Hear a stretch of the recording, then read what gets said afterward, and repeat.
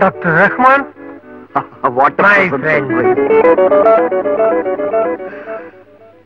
ஏடா நீ இந்த ஊர்லயா இருக்க? ஆமாண்டா, 15 வருஷமா நான் இந்த ஊர்ல தான் இருக்கேன். நான் இந்த ஊருக்கு டிரான்ஸ்பர் ஆகி 6 மாசம் தான் ஆச்சு. What a coincidence. இந்த கார் மட்டும் ரிப்பேர் ஆகலனா உன்னை நான் பார்த்திருப்பேனா? கரெக்ட் ரஹ்மான், இந்த காரை என் டிரைவர் ரிப்பேர் பண்ணி எடுத்துட்டு வந்துருவான். நீ என் கூட வீட்டுக்கு வா. லட்சுமி உன்னை பார்த்தா எவ்வளவு சந்தோஷப்படுவா தெரியுமா? என்னன்னா அது உள்ளூர்ல இருந்துகிட்டு இங்க வரக்கூடாதா? உங்க உயிர் சிநேகிதர் அவர். அது மட்டும் இல்ல, எனக்கு பிரசவம் பார்த்தவர். நீங்க ஒரு டெலிபோன் பண்ணக்கூடாதா? என்னமா பண்றது, இவன் பெரிய பிசினஸ் மேன். பாம்பேல இருக்கானோ கல்கட்டால இருக்கானோ. அது மட்டும் இல்லாம டெலிபோன் டைரக்டரை பரட்டி பார்த்தா 1000 தனசேகர் இருக்காங்க. யாருன்னு நான் கண்டுபிடிக்கிறது? ஓகே ஓகே, நீ இன்னைக்கு என் கூட லஞ்ச் சாப்பிடுறேன். பிரியாணி செய்ய சொல்லவா? ஏய், வயசு 50, செகண்ட் பெல் அடிச்சாச்சு 18. டாக்டரே பயப்படுறான் பாத்தியா? என்னடா பேஷண்ட்டுக்காக நான் உயிரோட.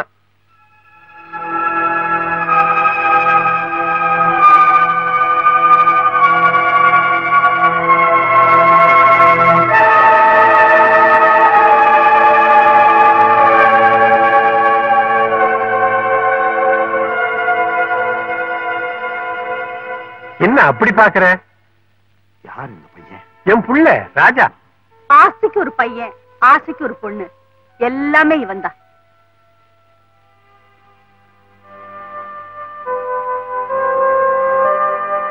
என்னன்னா அடையாளம் தெரியலையா? எல்லா டாக்டர்ஸும் கைவிட்ட பிறகும் நீங்க தானேனா எனக்கு பிரசவம் பார்த்து இவனை உயிரோட என் கையில கொடுத்தீங்க. அன்னைக்கு நீங்க அந்த உதவி செய்யலைன்னா இன்னைக்கு நான் பட்டமரமா தானே இருந்திருக்கணும். ராஜா, இவர் நம்ம ஃபேமிலி ஃப்ரெண்ட் டாக்டர் ரஹ்மான். இவன் கல்யாணத்துக்கு தேதி நிச்சயமாகி அதையும் தள்ளி போட்டோம். பைத்தியக்காரன். அதனாலதானே என்னமோ தெரியல, இழைச்சுக்கிட்டே போறான். என்னன்னே சொல்ல மாட்டேங்கிறான். இவன் விஷயத்துலதான் உங்களுக்கு கைராசி உண்டே. என்ன ஏதுன்னு டெஸ்ட் பண்ணிட்டீங்களா? வேற எந்த டாக்டரையும் பாக்கலையா? அவன் தான் போக மாட்டேங்கிறானே. நான் ஏற்கனவே ஆமா, நாங்க 2 பேரும் ஆக்சிடென்ட்ல மீட் பண்ணிக்கிட்டோம். ஓஹோ, நீயே ஆக்சிடென்ட்ல மீட் பண்ணியா? நாங்களும் அப்படித்தான். அதான் என்ன அவருக்கு தெரியாது, அவர் எனக்கு தெரியாது. அதான் என்ன பாத்துக்கிட்டே இருந்தாரு. அது நீங்க வந்து என்ன டெஸ்ட் பண்ணுங்க doctor, please. Come on please. போ. Excuse me. அப்பா, டாக்டர் நான் வந்தாச்சு. இனிமே நமக்கு கவலையே இல்லை.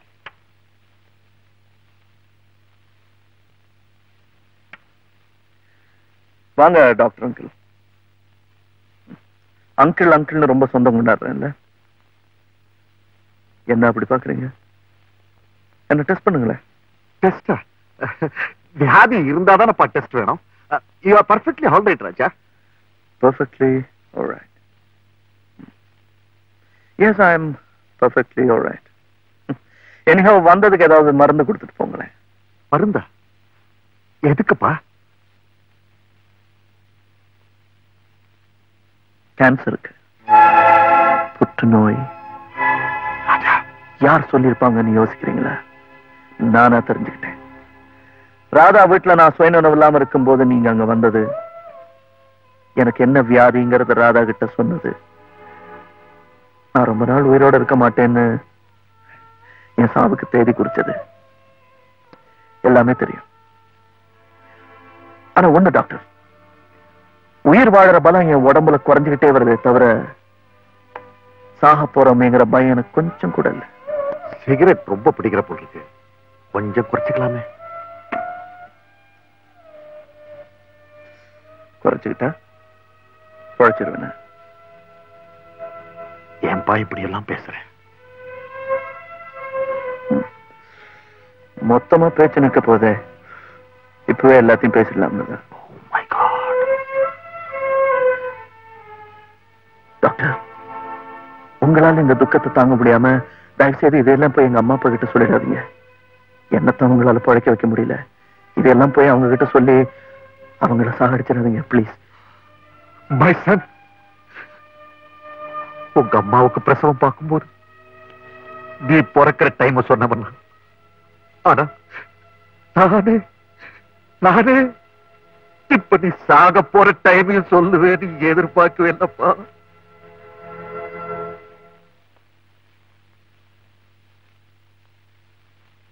அம்மா அம்மா, உங்களை பார்க்க யாரோ வந்திருக்காங்க. ராஜாவை தவிர யாரையும் உள்ள விட வேண்டாம்னு சொன்னேன்ல. வந்திருக்கிறது ஆம்பளை இல்லம்மா, யாரோ ஒரு பொண்ணு. யாரு? நானும் விசாரிக்கல, அவங்களும் சொல்லல. பார்த்தா பெரிய இடத்து பொண்ணு மாதிரி இருக்கு.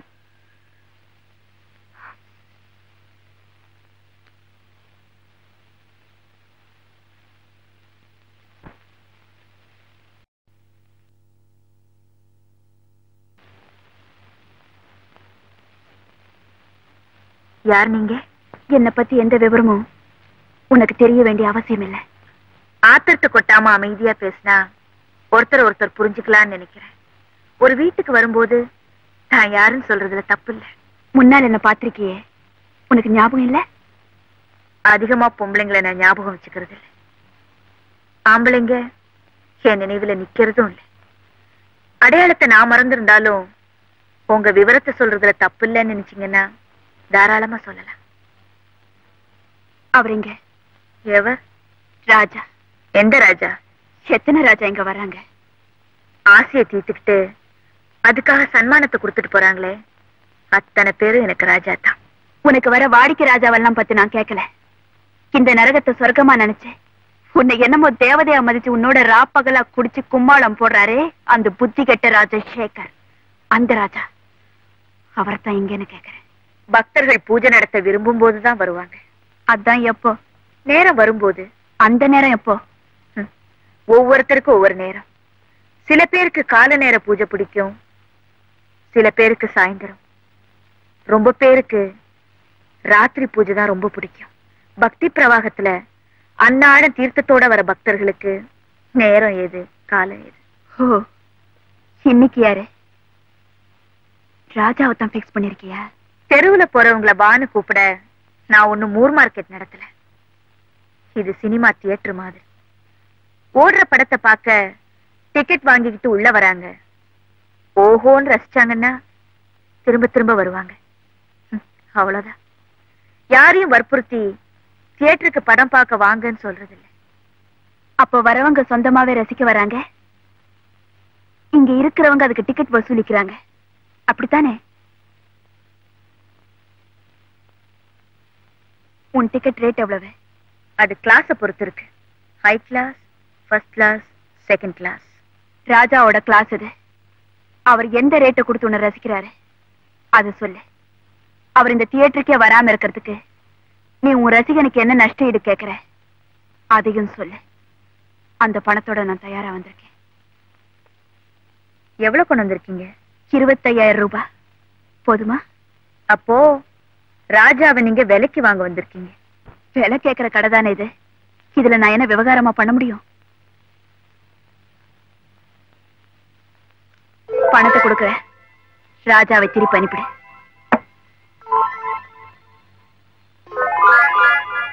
கொஞ்சம் இருங்க.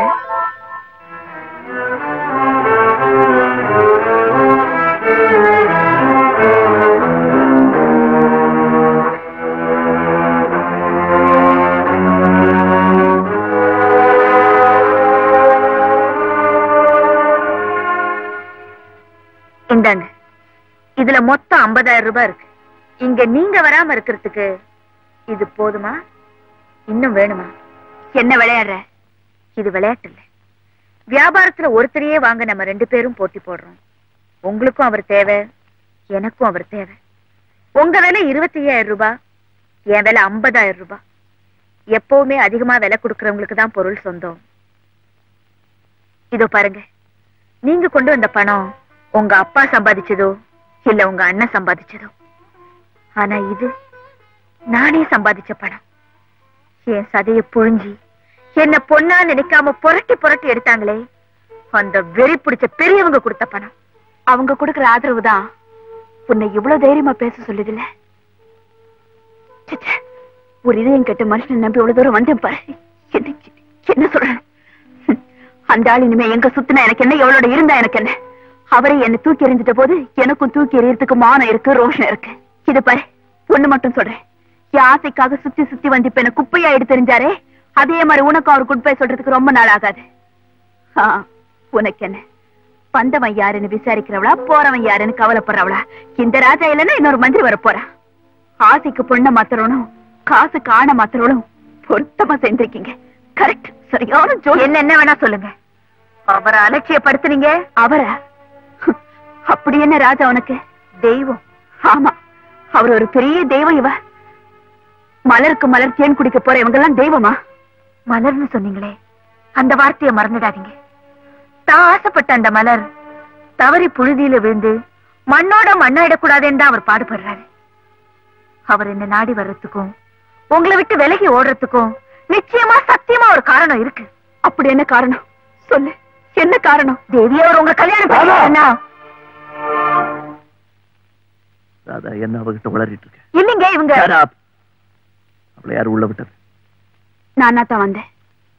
அதான் ஏன் வந்தேன்னு கேட்கல. ஏன் வரக்கூடாதா? நிம்மதிக்காக அவன் ஒரு இடத்தை தேடி போவான். அந்த இடம் எதுன்னு தேடி கண்டுபிடிச்சு துப்பறிஞ்சு அவனை தொந்தரவு பண்றது முட்டாள்தனம். மனசு பறி கொடுத்தவ தேடித்தான் வருவா. அது தப்பில்லைன்னு நினைக்கணுமே தவிர ஏன் வந்தேன்னு கேட்டு அவன் மனசு உடைச்சா அது அதை விட முட்டாள்தனம். Bravo Bravo. மனச பத்தி நீ பேசுறிய? மனசுனா என்னன்னு அர்த்தம் புரிஞ்சவங்க அதை பத்தி பேசினா அதை நான் ஒத்துக்குவேன். ஆனா அதை பத்தி உனக்கு ஒண்ணுமே தெரியாது. தெரிஞ்சிருந்தா ஆரம்பத்திலேயே என்ன நீ அப்படி தூக்கி அடிச்சிருக்க மாட்டேன். என்னமோ இந்த உலகத்திலே நீதான் பெரிய அழகின்னு உனக்கு எண்ணம். அதனாலதான் ஒவ்வொரு கட்டத்திலையும் நீ உதாசீனப்படுத்துற. உன்னை விட்டா எனக்கு வேற பொண்ணே கிடைக்க மாட்டாளா? உன் அகம்பாவத்தை அடக்கணும், உன்னை அடிமையாக்கணும்னு நினைச்சேன். அதுக்காகத்தான் இவ்வளவு நாடகமும் போட்டேன். என்ன நோகடிச்ச உன்னை ஆசையாலேயே சாகடிக்கணுங்கிற வெறிதான் கல்யாணம் வரைக்கும் இதை கொண்டு வந்தேன். அதுக்காகத்தான் பத்திரிக்கையும் அடிச்சேன்.